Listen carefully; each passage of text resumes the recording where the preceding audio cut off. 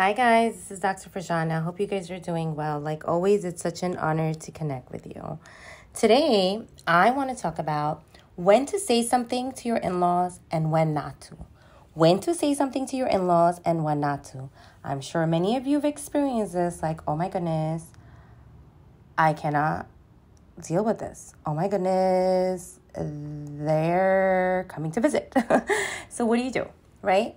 So when to say something to your in-laws and when not to. So, unfortunately, it's one of those relationships that we sometimes have to make some compromises, and it's not always easy. It's not always easy, right? It's an interesting one, right? And I'm sure many of you can relate. It's an interesting one.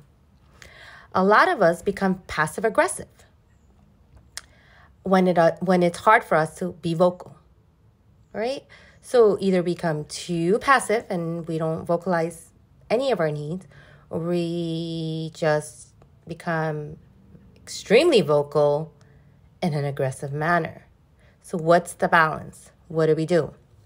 Number one, the goal is to learn to be vocal without getting uptight. Learn to be vocal without getting uptight. And be vocal when it's actually happening. So at the moment when, let's say, a boundary is being crossed, that's when you want to be vocal. Say something. Like, oh, I really feel uncomfortable with this. Please, this is an important value to me. Right? At the moment. It can be a simple matter of the in-laws not knowing certain dynamics, certain things that are important to you.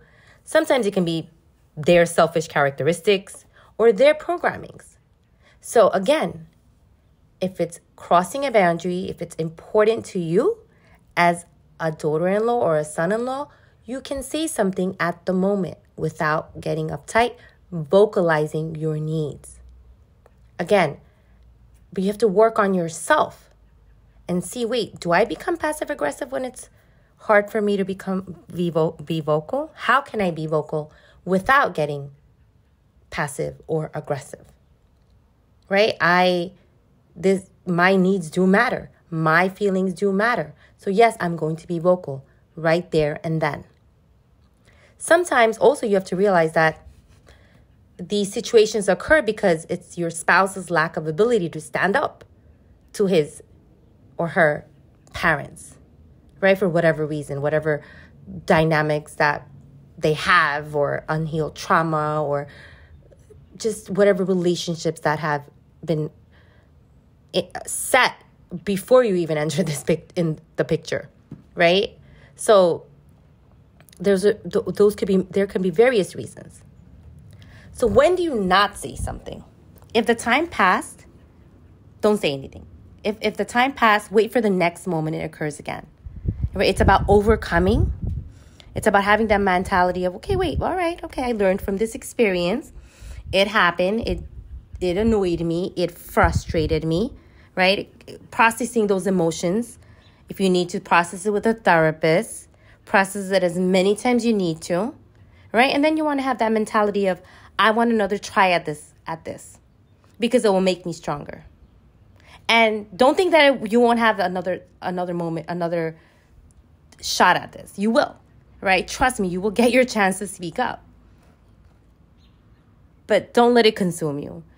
Don't think that it takes anything away from you, right? Because you're still that amazing person you are. This doesn't take anything away from you. Okay? So again, when to say something and when not to say something. And then working on your own behaviors of your skills of vocalizing your needs. That's something that you have to work on.